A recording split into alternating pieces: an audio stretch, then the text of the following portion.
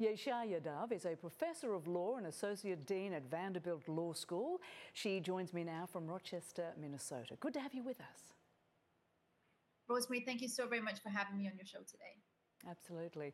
So after Sam Bankman-Fried's arrest in the Bahamas, he was denied bail Tuesday during a court hearing and will ultimately face multiple criminal charges next month, with more charges to come in the future. What is his legal jeopardy at this juncture?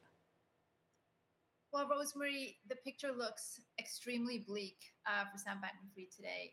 This is on a multiple different levels. First and foremost is the criminal liability here.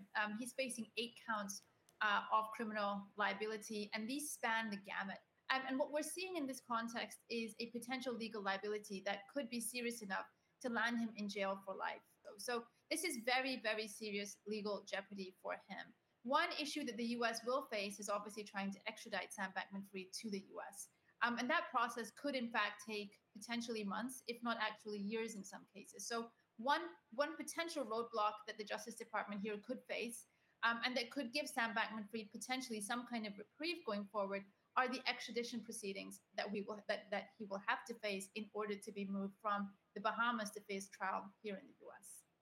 All right, so if convicted, as you say, on all counts, Bankman-Fried could face more than 100 years in prison, life, in other words. So what about the other people linked to his company and also the various stars who supported FTX? Tom Brady, his former wife Giselle, and many others. How liable are they ultimately, given some would not have known of the deception or fraud? They wouldn't have known about the inner workings. Some would.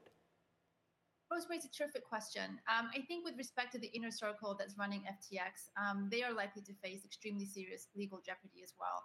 It's unsurprising that a case has been brought first against Sam Bankman-Fried.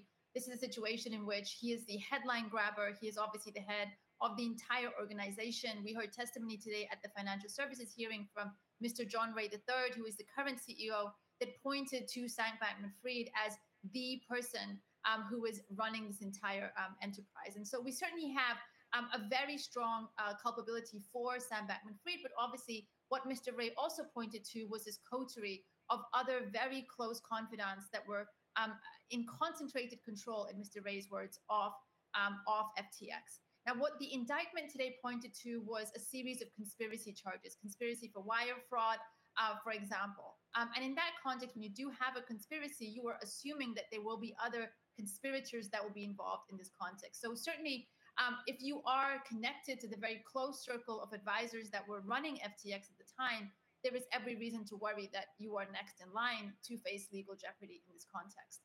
Now, looking much more further afield, for folks like the big stars involved in this case, as you mentioned, Rosemary, Tom Brady and the other big stars that were very closely involved in hyping up FTX, that is a harder case to establish. In fact, the other day, one of the cases against them was thrown out. The hype potential is going to be harder to face because there's no real crutch there to say that these folks were deceiving particular customers, or they even knew about the problems that were happening at FTX at the time. So is Bankman-Fried the Bernie Madoff of cryptocurrency, as many suggest? And what needs to happen next then in this industry that clearly requires more checks and balances? It's clear, Rosemary, that FTX and SBF are the poster child for everything that has gone wrong in this industry. They were not just the bastions of the industry itself. They were the ones that made this industry usable for the average everyday consumer. They were the ones that made DC feel comfortable that, in fact, crypto could be taken seriously and legitimized for the mainstream. And for the private industry, they were the ones that made crypto able to be financialized and included in parts into the mainstream financial system. And so what happens next is going to be critical, not just for the everyday investors who are waiting to get their money back, but it's going to be critical for the future of the industry itself, because this entire industry now will depend on a return to confidence, the ability for users, for investors, for stakeholders to believe once again that there's something here to actually put their money into, where they can feel safe, where they feel that this actual technology has some real use value, where they feel that if they do have risk on the line, that risk is controlled and mitigated by some very basic checks and balances. As made clear in John Ray's testimony, for example, there were really no adults in the room in this enterprise. It lacked something as basic as a board. And so it's a real time for reckoning in this industry, and what happens next is going to be critical for its future going forward. Yeah, most definitely. Yesha Yadav, thank you so much for your analysis. Appreciate it.